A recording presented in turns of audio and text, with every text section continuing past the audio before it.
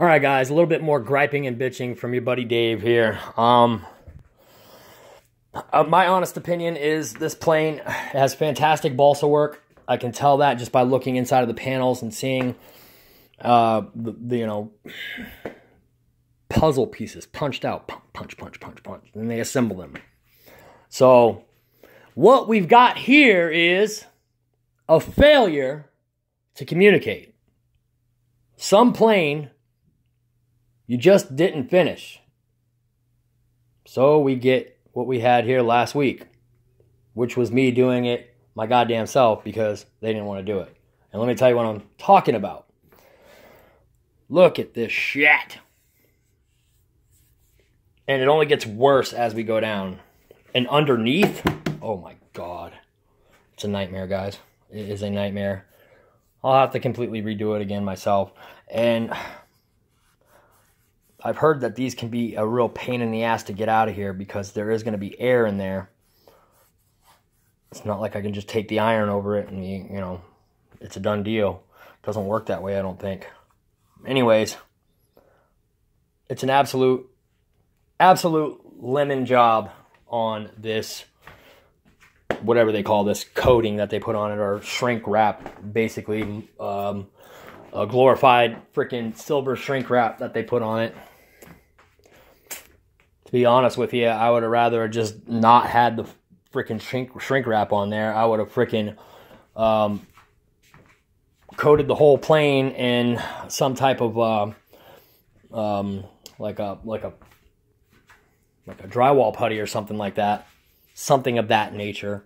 I'm not sure exactly what I would use, but some type of a filler. And I could have gone over the entire freaking plane with that instead of this shrink wrap shit. And I could have made it look way better than this. That would allow me to sand down imperfections and get them absolutely smooth and aerodynamic. This is all wrinkled and bound up here because that gets cut out anyways, because that's where one of the 50 millimeter or 12.7 millimeter, 12.5, 12.7. Anyways, that's where the 50s go. The Browning machine guns, 50s. The aileron. I mean, it's just wrinkle city, man. I don't know if any of you guys are married or have kids, but you know, this is actually an after of what your wife's stomach could possibly turn into. After she has the kid, she shrinks back down, and then those stretch marks come popping out. That's exactly what this plane looks like. It looks like this plane, it was pregnant, and it had its little baby wing, and then it left them full of stretch marks. And then these places right here, look at this right here. This right here is because there was a piece of tape there, and it just pulled it right away from the balsa.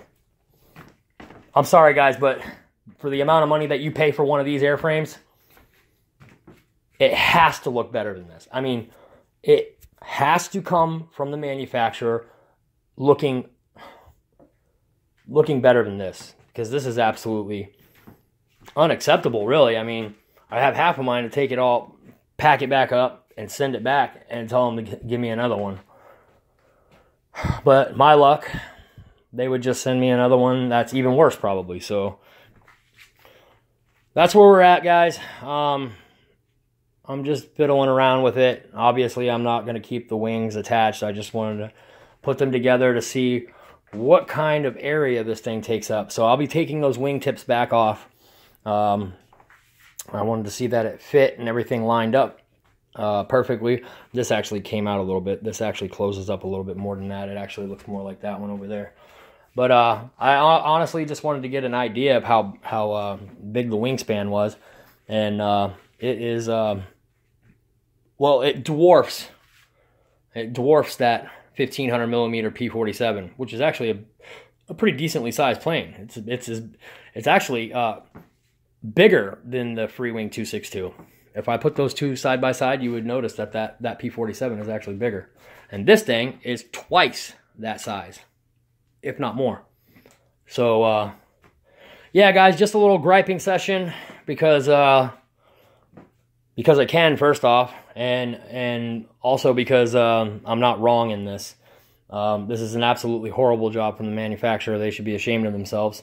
Horizon supposedly prides themselves on their products, and they stand behind them 100%. Well, I tell you what, man, I'd like to see the asshole that would come to me and stand behind this plane and say, I am proud of this, and I'm the one that did the work on it.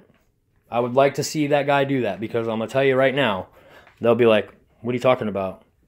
That's not one of ours. That came from somewhere else. We didn't actually do that one. They would come up with something. Oh, man. It's actually frightening, because my wife is going to come in here tomorrow, and she's going to see this, and she's going to see all these wrinkles.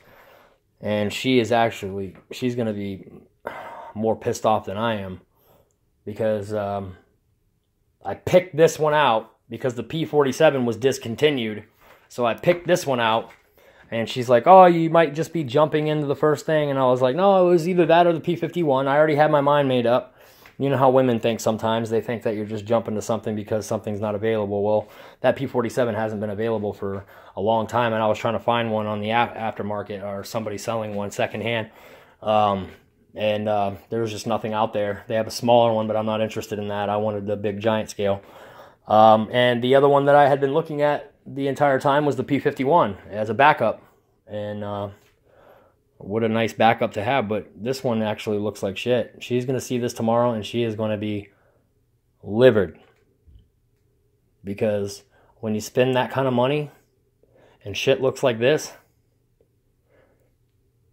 that's a kick to the pills, man. So thank you for that, Horizon. I always wondered why I never purchased a plane through Horizon Hobby before. And well, if this is any indication of what Horizon Hobby's quality control is about, then I'd rather not ever purchase anything else from Horizon Hobby. So choke on that, Horizon. Hopefully this is not the way they do work, and that this is just a complete, like, this one shouldn't even have made it through, and they were like, oh no, don't put that through, and it accidentally got put through by some new guy that's working there. I mean, I could see something like that happening, but the condition of this plane so far is a lot of touch-up work that needs to be done. So I'd rather do it my goddamn self anyway. So whatever. That's it, guys. That is the video for now. I was going to start putting the control horns on and everything, but it actually took me a minute to get everything lined up and lined and get these things pushed together. The left side here, the rods were fitting very, very snug and didn't want to go in. This side went on like nothing, like a dream. So that's it, guys. That's it for now. We will continue with this nightmare tomorrow.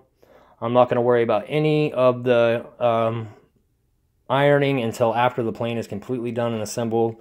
In between the time I put the power system in it and the retracts until the time that we actually get it out on the field to fly it. I'm not really worried about it right now. The biggest thing for me is to get this thing completely assembled, where I can take the wingtips off and have the fuselage in this part, because this is the way it sits. It'll just be the fuselage in this part, and then the wingtips come off, and it can actually sit on the retracts. It's actually a really, really cool design. Just done half-assed. And when you do things half-assed in the RC world, it could cost you. And I'm going to tell you something right now. By the time it's said and done, when this thing's hurtling through the air at 100 miles an hour, whatever it might be, you better have your ducks in a row, man, because that is a large investment. And I'm telling you right now, it's not like you could just crash it and the next day go buy another one. It doesn't work like that, man. These things are far too expensive to be dealing with anything of that nature. So it looks great so far as the way it's going together. Like I said, it's lining up nice. just kind of overwhelmed about the condition that it's in. Oh well, it is what it is, man. Shit happens. Learned my lesson. Won't buy one of these ever again from them. And if I do, it'll probably just be the balsa kit version from someplace where I'll be doing my own painting or stuck, whatever it is. I'll be doing all that myself. I won't be receiving one in this condition again. I can guarantee it. Fool me once, my fault. Fool me twice, your fault. So I won't be fooled again. And there are some serious dings all over this thing. I mean, it's just too bad. It's too bad because it's actually not too bad. It's straight up bullshit, man. It is. It's just straight bullshit. Sorry, guys. I'm venting. This is going to be fun, though. We're going to be putting this thing together right in front of you guys. As the parts come in, we'll be doing them. The next thing that's coming in is the retracts. We'll be putting some control horns on. We'll be doing all of that. The servos are coming. And the retracts. So the servos and retracts will be the next thing that go in. And then after that, it'll be the motor and the ESCs and the battery. So stay tuned for those videos. We'll be making these right along the way. Every time I complete something on the plane, I'll be putting up another video or another blog to show you what I've done.